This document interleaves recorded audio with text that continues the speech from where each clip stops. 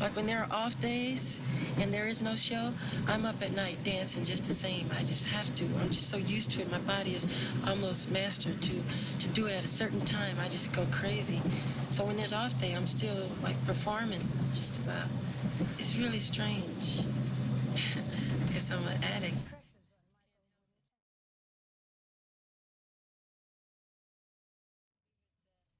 Do our whole show, and people would throw out money, just God, we're making like $300 on the floor and change, and make 15 noodle. One arm this way and your neck's that way. I feel like spaghetti. Really, it really hurts. They just actually want any part of you. Actually, they just grab your clothes.